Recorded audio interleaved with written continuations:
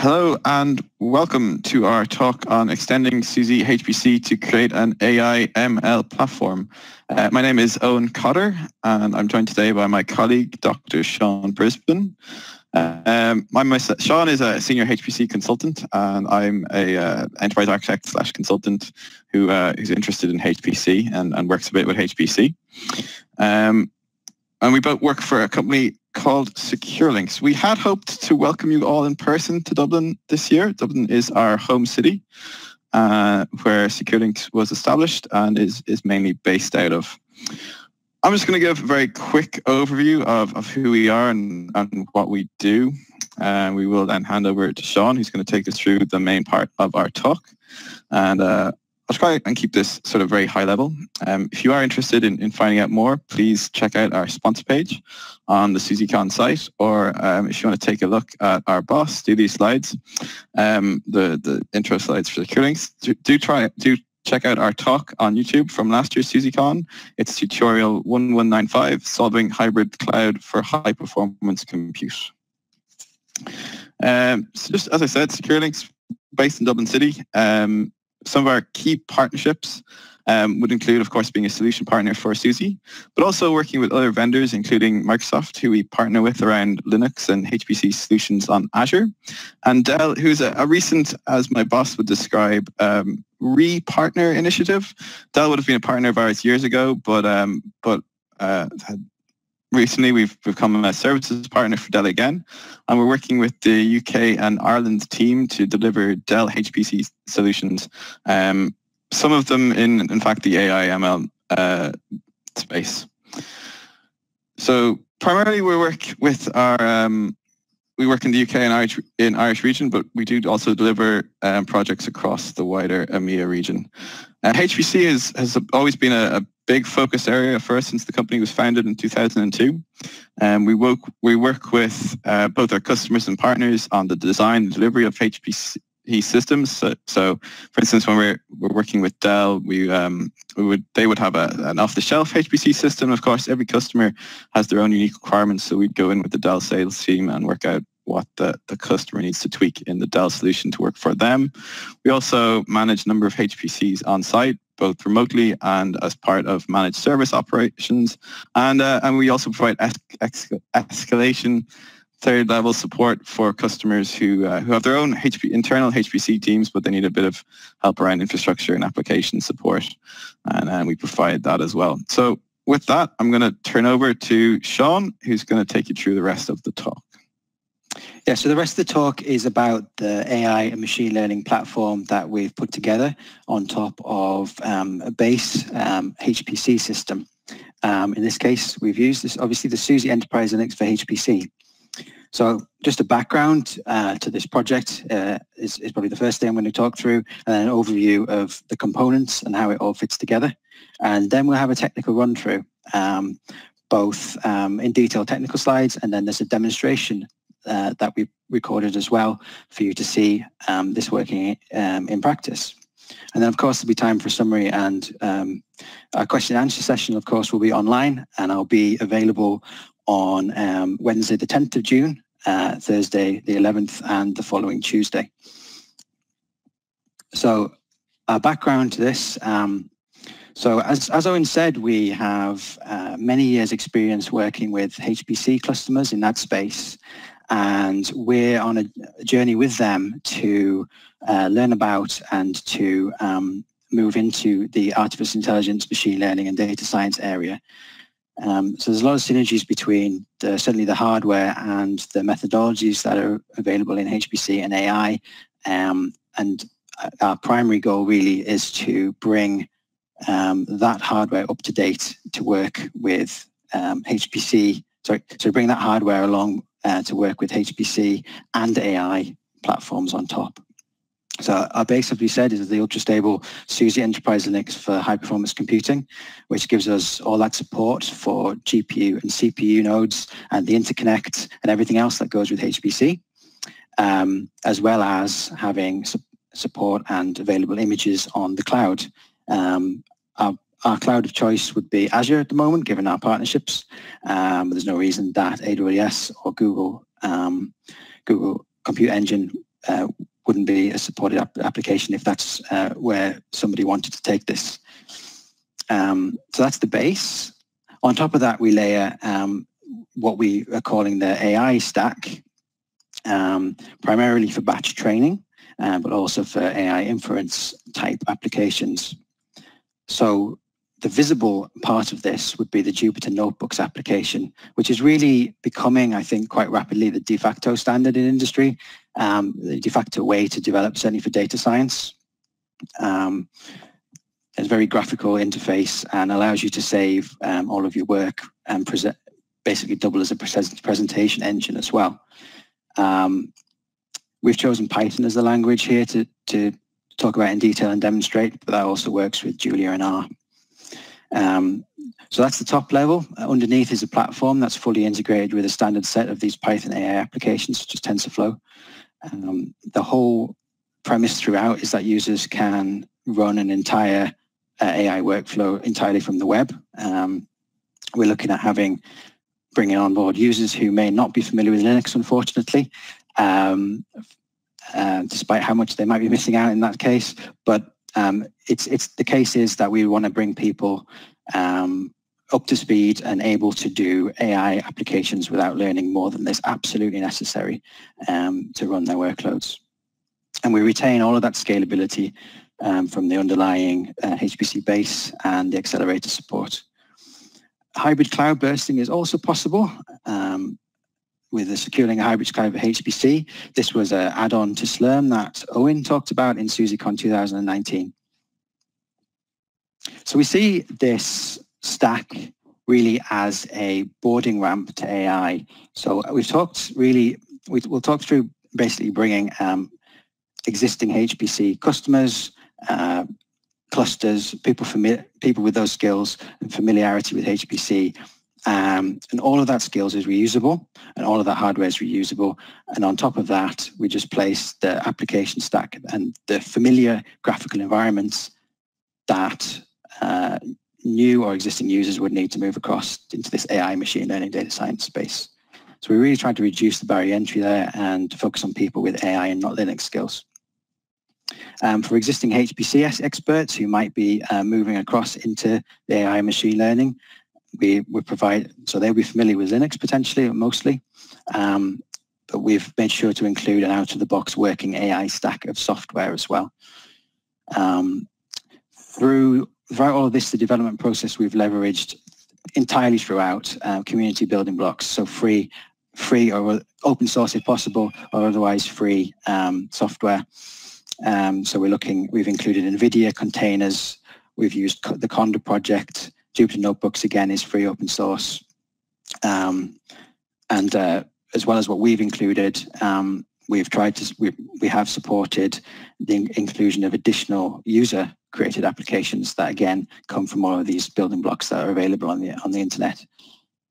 So we do a small amount of work to create a platform, but we support a vast number of applications through that, as long as they work with Conda, Jupyter, or Singularity. So to run through our use cases, our main use case there is to build this AI and machine learning technology alongside a traditional HPC customer. So we're looking at people, primarily even still, who are running an on-prem cluster and maybe having a small to medium sort of cloud workload and maybe a small add-on for AI on top of it. But they see that AI stack growing and becoming more dominant perhaps in the near to medium future. We're looking at targeting people who want to rapidly onboard new AI and machine learning users. So that might be new students in a university sector. It might be HPC familiar people in the oil and gas sector who are moving across to do more data analysis. They may have various experiences, but it may not be in the AI and machine learning space. And we wanted to make sure we can handhold them essentially as much as possible with this platform. Probably slightly more important in AI machine learning is the level of GPU support versus HPC. So the platform is fully supporting of GPUs, and ensure that wide choice of open source software while maintaining a stable base. So we see this, there's a few other similar technology, similar stacks out there from different vendors. It's not unusual to see a Jupyter Hub-based stack, but with our choice of open source and high value that's inherent with using SUSE underneath, I think this could be a low cost and flexible option versus the market. And again, to leverage either new technologies quickly or to take advantage of the cloud economics through bursting, there's a cloud connector that can dynamically allocate virtual machines up in the cloud. So to go in a bit more detail on the solution, we've chosen basically we were faced, when we were looking at this, we were faced with maybe the choice between two engines that sit underneath that were kind of on the face perhaps roughly equivalent, but we weren't sure, let's say we weren't initially sure which way to go. The choice there was between batch and Kubernetes. So we were seeing really the workloads more alongside the AI training were what people were looking at when we were initially scoping this. So AI training is probably more suited to batch workloads. A batch system versus Kubernetes would be better for a resource-constrained system, so on-prem, let's say, because of the way that batch scheduling works and allows you to queue and wait for resources to be available. You can tend to keep things more full. Again, it drives value. Allows you to run these workloads and share alongside traditional HPC, given that that was the main target audience. And again, coupled with the existing skills, there's no need to skill up to use the Kubernetes. I'd say Kubernetes has its own merits as well. Potentially that they're more scalable, although we've addressed the scaling last year with batch systems in SUSECON talk. And I think Kubernetes would be really good if you're looking at real-time systems. So that would be, say, ingesting data from the Internet of Things and providing say an AI inference engine on top. So we've kind of focused on the training or batch inference. We're not really geared towards the real-time inference.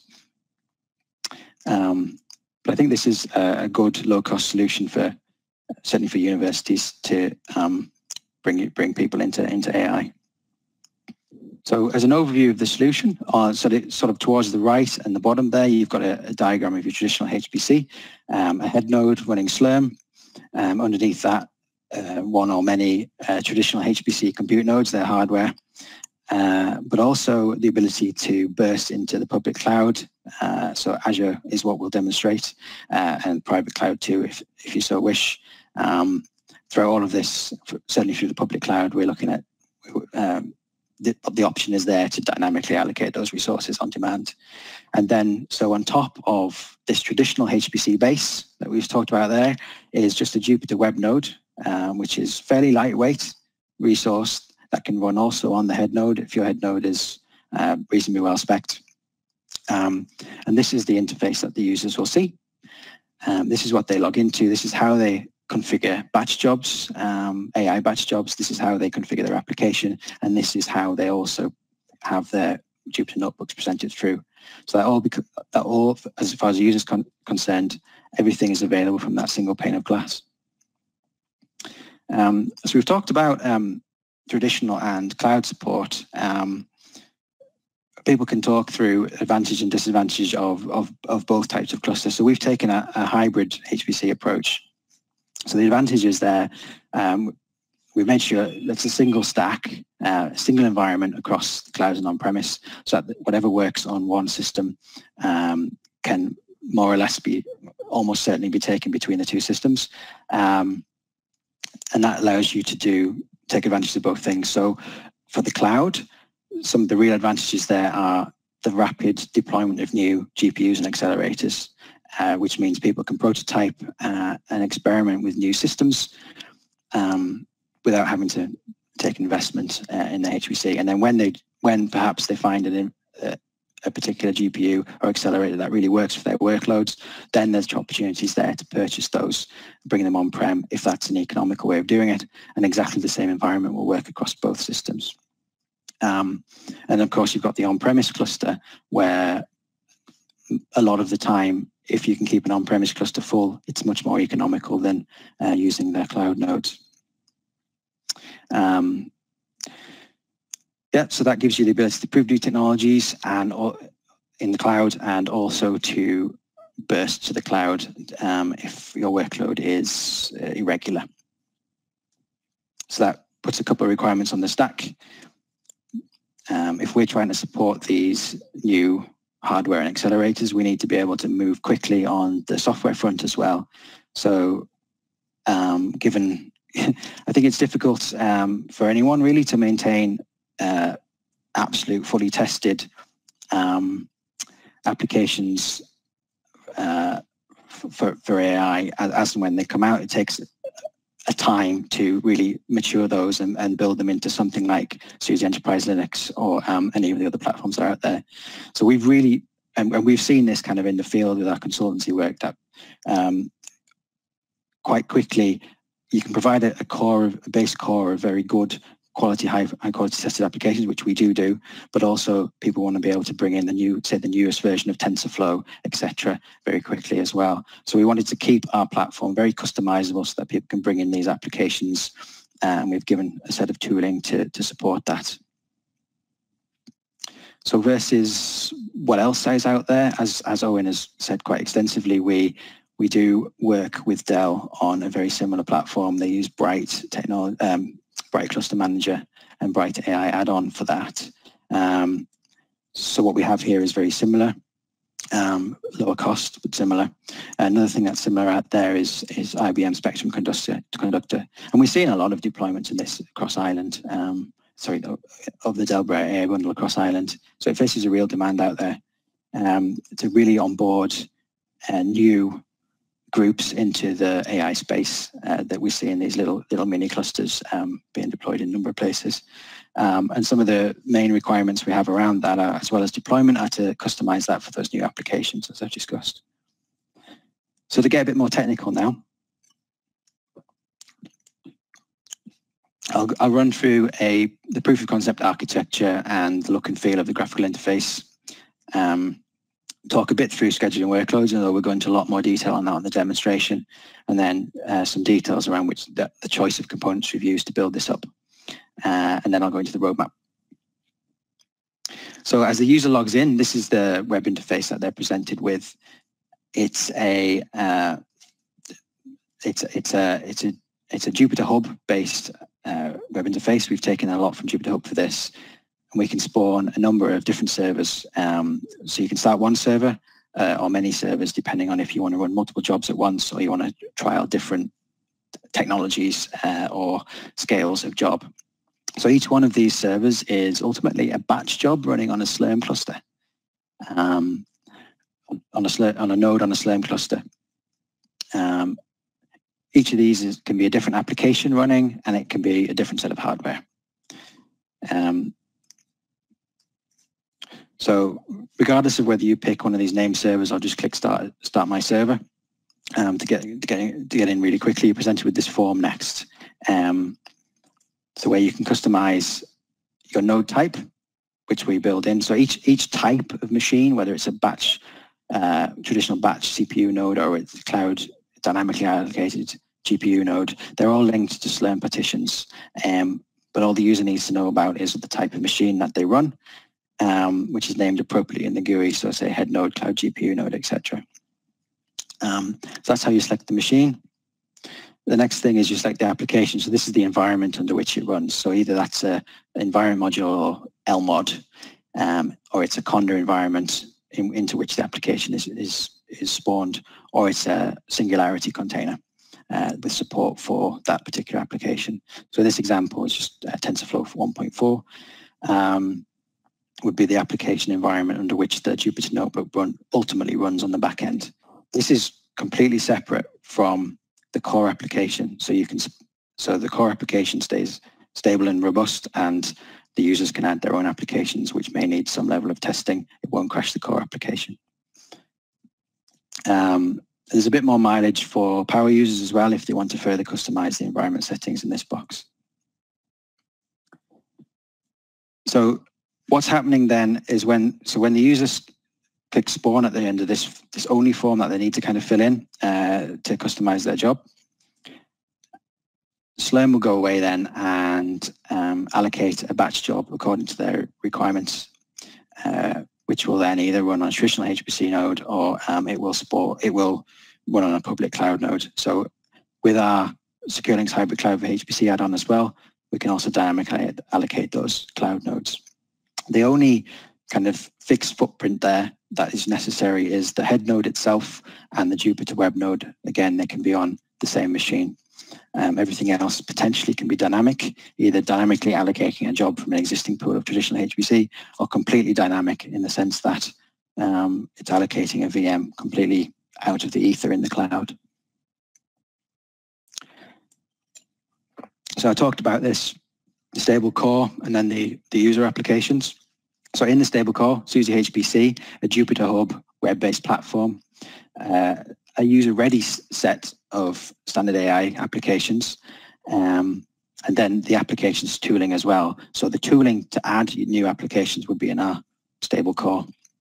And then the glue, the SLES spawner for accelerated notebooks. This is the thing that connects your Jupyter Hub system to the batch queues and allows you to build to spawn these Jupyter Hub backend instances onto a batch queue. And of course, NVIDIA CUDA as well for GPU support. And then the user-ready stack. So this is the list of, let's call them core applications that are ready tested with the system. So this is a bunch of common Python AI applications, and we've tested that against CUDA environments, Conda environments with CUDA libraries. So that supports running natively on the system itself. And then we've wanted to use containers as well. The AI ecosystem is absolutely filled with different available containers that are freely available, let's say, on the web. So we need to be able to support that. We've used Singularity given the batch system kind of inheritance of this platform. So a Singularity container we've included with TensorFlow, NumPy, Scikit-learn, Matplotlib. So we've got Conda environments out of the box, we've got Singularity containers out of the box, and both of those trial applications, let's say, have support for this list of standard Python applications. In the demonstration, I show you TensorFlow. Again, so in a bit more detail, we really wanted to focus on allowing users of the system to bring in their own applications and have them integrated with this graphical framework. So we've added some tooling as well to do that. An app create script, which is pretty much the only time you need to open a Linux command line as a user, is to bring in an application that you've got from somewhere that supports Jupyter Hub. So that's kind of up to the user at that point. And so he supports Jupyter notebooks only. So that's up to the user at that point. And then that could be a Singularity container, it can be a Conda environment, or it could just be basically through environment modules, or even just the system itself. So you have that application from somewhere, and then the app create tooling does the necessary to add that into the graphical interface, but again keeps that application away from the stable core. So the tasks there are installing new Python kernels into the core application, setting up the new environment modules file, if that's appropriate, or otherwise adding a Singularity container path, and then adding an application as a drop-down list in the spawner list. So our container support comes through Singularity.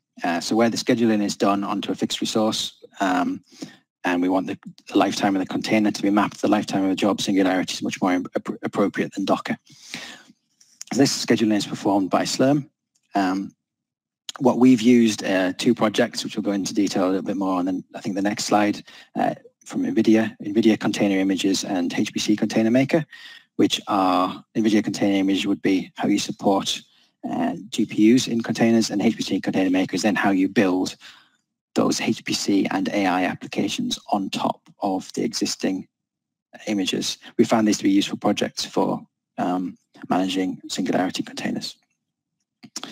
And then so you've got the option of building from these projects, which we recommend are a good way to get containers, or to, as I say, leverage any open application development that's happening elsewhere.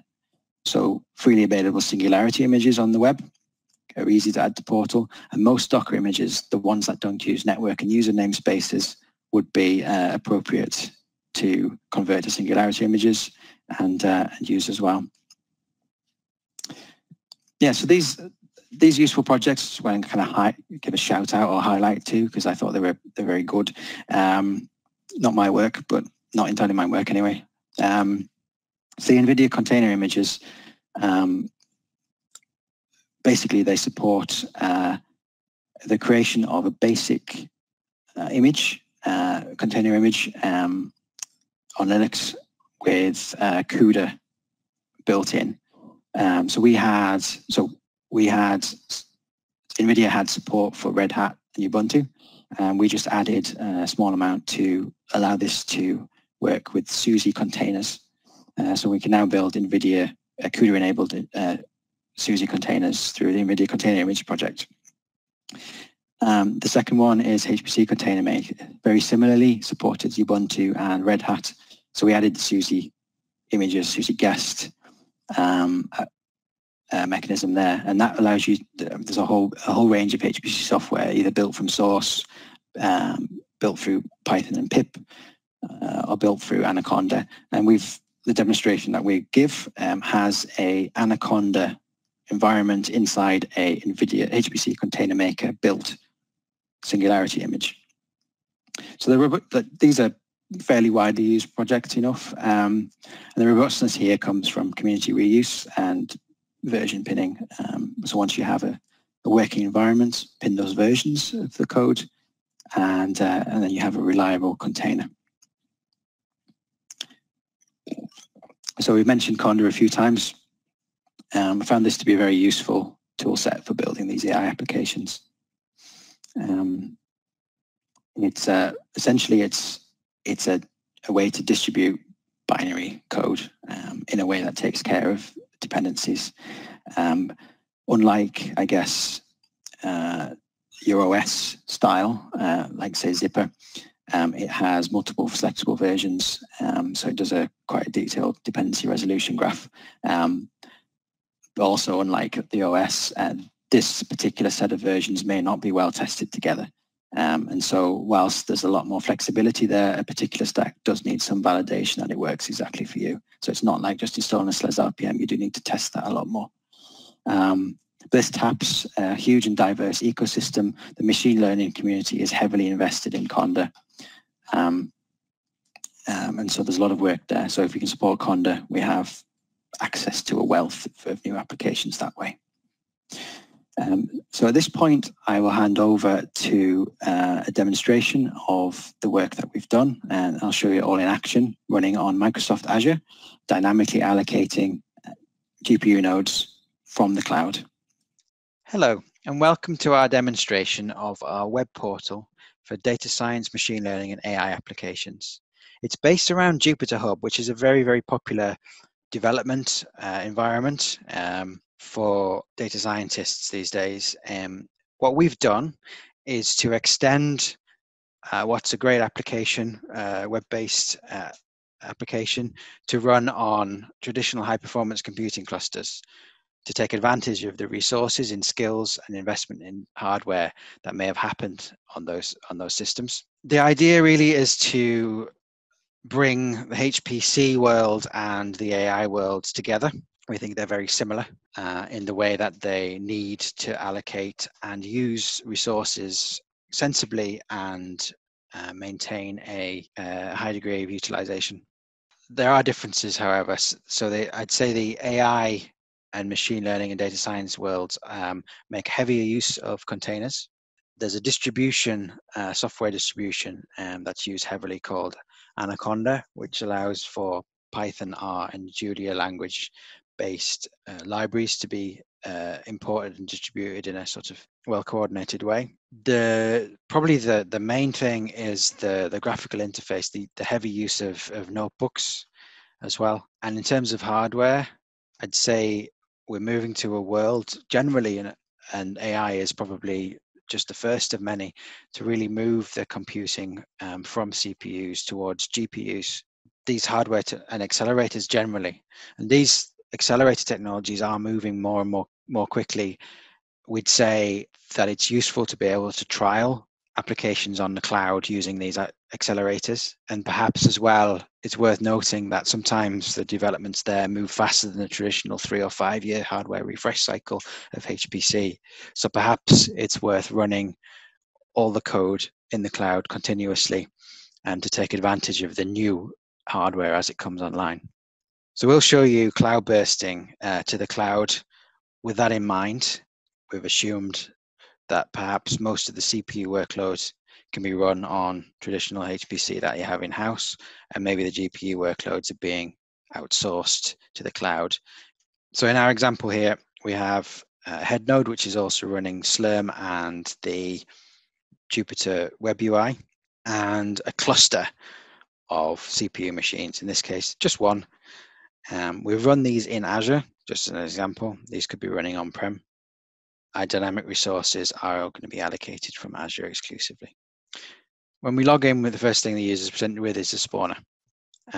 This allows you to set up both the application environment and the type of system on which you want the notebook to run. So we're mapping system types to Slurm queues, and our dynamic cloud nodes are also a separate Slurm queue, just for the simplicity and ease of use. Select a few parameters like how long the job's going to be, how many CPUs you want, how many nodes and GPUs you want, and then the application environment under which it runs. So we've got two examples here. One, TensorFlow GPU, where we've used the Anaconda distribution to get our packages and libraries together. And one, Singularity environment, where we've used NVIDIA the NVIDIA Containers project and HPC Container Maker to build those containers to have TensorFlow integrated. You don't need to use those technologies. Anything that works with a Singularity container and environment modules can be imported into this, as long as it supports Jupyter Hub. And even Docker containers can be converted to Singularity containers for the most part. Singularity is really the container technology that are optimized for HPC, which is why we've gone with that. So we're going to use one of our existing CPU nodes now to spawn a Jupyter Hub notebook environment.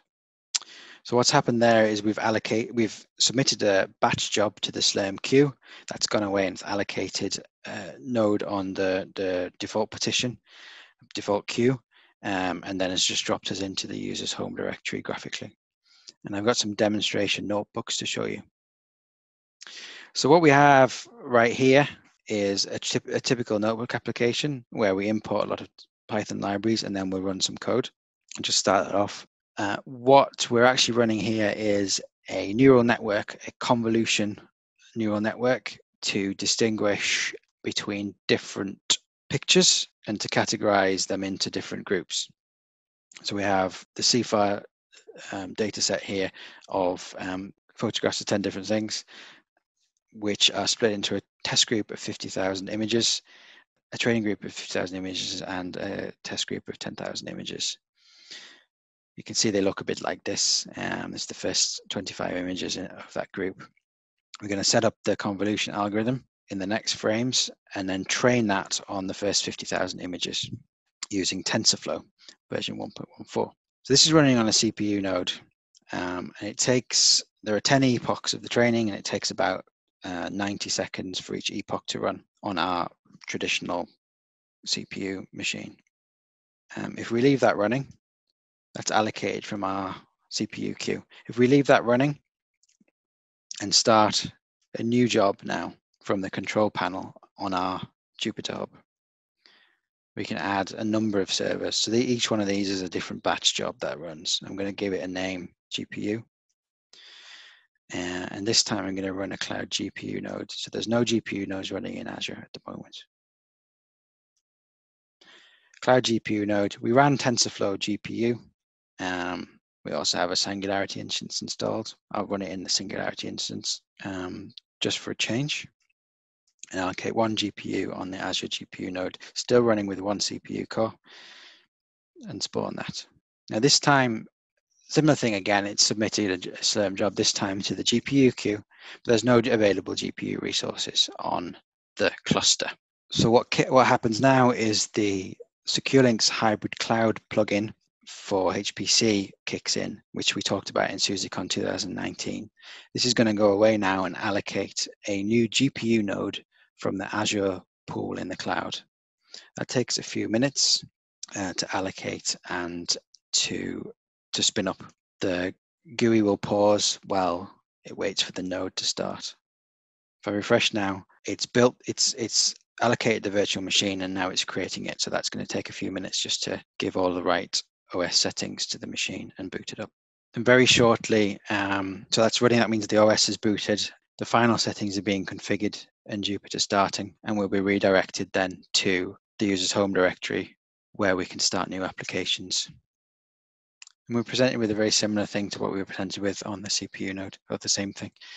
So in here, we've got a few more ready to go Python notebooks, all identical to the previous one, just to avoid running the same thing on multiple instances all at once. Import our modules, set up the convolution search algorithm, convolution neural network algorithm, and start training on 50,000 samples again. So just to jump back to the CPU job, we're still running. We've done about 4 minutes of training and we're on an epoch number 4. On the GPU job, we're doing an epoch every 20 seconds. In fact, it speeds up through here. So this is actually going to overtake the CPU job, which means we can cloud burst when it suits us to take advantage of new applications and new accelerator technologies, and when CPU might actually be far too slow and costly. So in this case, we're using Singularity containers built through the NVIDIA Containers project and then customized using HPC Container Maker, which is also NVIDIA. The work we've done on that is to adapt the existing toolset by NVIDIA to work with SUSE. Previously, it only worked for Ubuntu and CentOS. So we can now build SUSE Leap containers using the HPC Container Maker. So we finished training the model, and we can make a few predictions based on that model. So we're going to use a few of the first few test images. So here we have the first 3 test images: a cat, a ship, and 2 ships. So our algorithm has predicted it's a cat, and it was a cat, and a ship, and so it's got it right for the first 2 instances. It's predicted this one to be an aeroplane, which is actually a ship. So it's got it wrong in the 3rd instance. So typically for these machine learning algorithms, you want to run on larger and larger training sets. So in our little example, whilst our CPU system is still running, it's probably going to finish in 15 minutes, not a big deal. But if we needed to train on millions of samples, the GPU thing is clearly the only way to go in a sensible time frame. So it's good to be able to cloud burst. So the next thing I'm going to show you, again, as I say, the machine learning AI space moves quickly, and it's important to be able to import and use new applications, techniques, or even just version updates to libraries. So there's no set list of applications in this portal that it works with.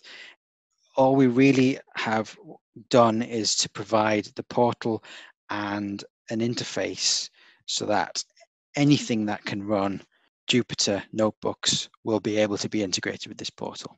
On top of that, we've also added helper scripts to make sure that the most common ways to build an application on HPC, in the HPC and AI space, are well supported and easy to use with this portal. So somehow we have built an application. Either it's been deployed through Anaconda, which I'll show you in this case, which is a really easy way to install ready-built machine learning software. This is what we've done for TensorFlow. It's a few simple commands. Or we've downloaded or built a container either through the NVIDIA HPC Container Makers, HPC Containers project, or just found a ready-to-go Docker application from the internet that works, and we've converted it to a Singularity image. So somehow we've got those applications. the ecosystem out there has a whole number of application sources that we just need to be able to download and use. There's very little need to rebuild everything yourself these days. But the final thing that's supported is, of course, standard environment modules. So we need to import this application that's installed. It's an upgrade to TensorFlow 2.1. We were running TensorFlow 1.14 before. We just give our app create a few parameters to tell it where the application is installed, where we might want to install an environment module for that application so that people can use a terminal to spawn out batch jobs if they wish, and give it a name to appear in our GUI. This is the app create script. This works for Conda and it works for Singularity, and it's probably the trivial example as it also works for environment modules too. So we've now just run that little command there that's added the environment module for Conda and pointed to the relevant version of the software and integrated it into our graphical interface. So now when we go back to our control panel, I'm going to stop this GPU server just to free up the resource. GPU 2.1, we can run on our new application, TensorFlow 2.1, which is running in a Conda environment. The SecureLinks hybrid cloud for HPC is configured to leave allocated nodes running for 5 minutes in this demo, so that GPU, even though it had no workload, didn't deallocate itself straight away. It would take 5 minutes. And now if we run the same benchmark and print out the TensorFlow version, this is the old run through. It was running at 1.14. If we just run that cell now, we've installed an upgraded version of TensorFlow, and we're now running our new instance of our notebook in a different environment. Voila. As I say, we can do that also with Singularity containers as well. So that's it really.